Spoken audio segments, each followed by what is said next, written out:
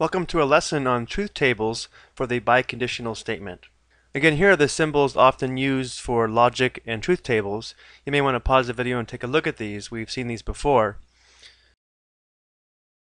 But let's take a moment and review if and only if statements, also called biconditional statements.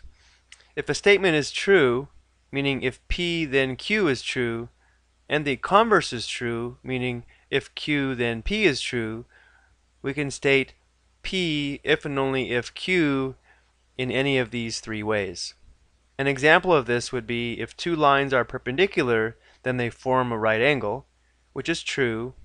And if this is in the form if P then Q, if Q then P would be if two lines form a right angle, then the lines are perpendicular, which is also true.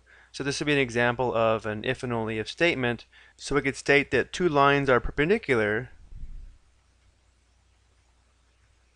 if and only if they form a right angle.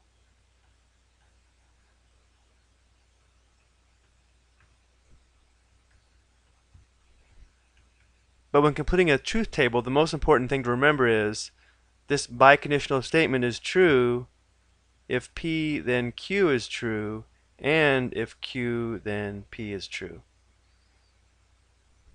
Let's take a look at our example.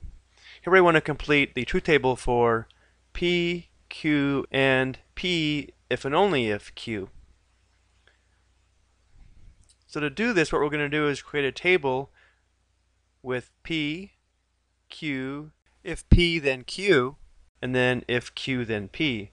And remember that the biconditional statement is going to be true only when both these conditional statements are true. And so by now we should be pretty familiar that for P and Q we're going to have true true, true false, false true, and false false for the possibilities of P and Q.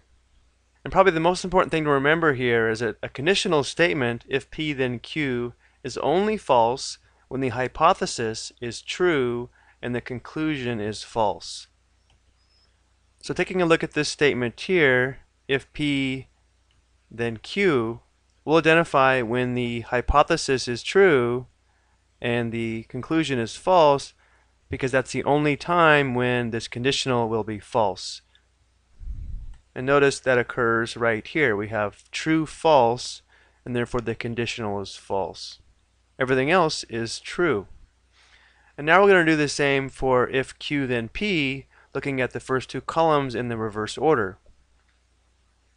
To identify where if Q then P is going to be false, we want to identify where Q is now true and P is false.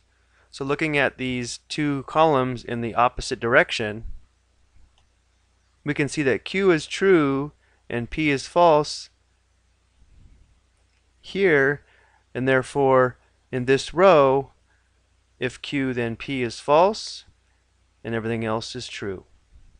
And so now to complete the column for the biconditional statement, P if and only if Q, we need to find where both the third and fourth column are true. And notice that occurs here, and it also occurs here. The other two rows, we have false true and true false. And again, they both have to be true in order for the biconditional statement to be true. So I hope that helps explain the truth table for a biconditional statement. Thank you for watching.